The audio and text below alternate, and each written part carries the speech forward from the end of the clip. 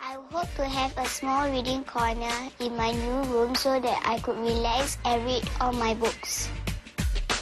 I want to groom What ideas you have in your room? Firstly, I want a graffiti wall and also a reading corner so that I can read peacefully. Eva, let's proceed to plan your room. Sure. Your bed will remain at the same corner. Then next to it, let's have your reading corner. Okay. What about a study table here? With your bookshelf, you sure will have a lot of books, right? Yeah. That the room is very small and how we can incorporate such a strong element like a graffiti wall into the room without it being too overwhelming. Shall we have a beanbag? Sure. Beanbag? Beanbag? Sure. And after Eva selects a beanbag she likes from the web store, it's time to choose the wall colors. Okay, now let's choose the color of your wall.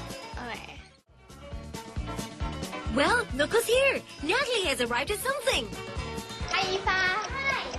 Here's your beanbag. Thanks, Natalie. This could become your reading corner after your dance session. Alright. And you know what's the best thing about having a beanbag? There's so many different ways you can relax in it! Okay, Eva, it's time to get up from the beanbag and get ready for the reveal. Time is running out.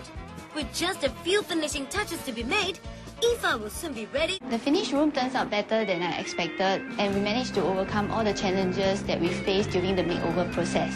The best part of the room will be the graffiti.